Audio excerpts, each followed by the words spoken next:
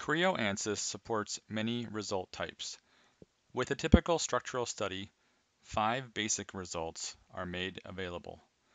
The legend enables you to cycle through all the result types and choose the different units respectively for each. You can define additional results as well. One type is a contour plot. Additional results are all considered to be advanced results. Simulation probes are available to get specific result quantities at points, along edges on surfaces, or bodies and parts.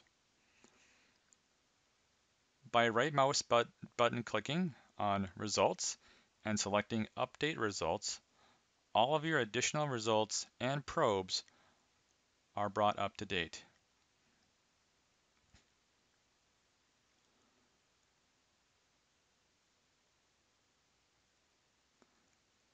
Another option for results are to open them in an auxiliary window. This is a way to view outdated results and also a way to show up to 4 windows at one time to compare results. Creo Ansys results provide you with the information needed to make design choices and to help you validate your design requirements.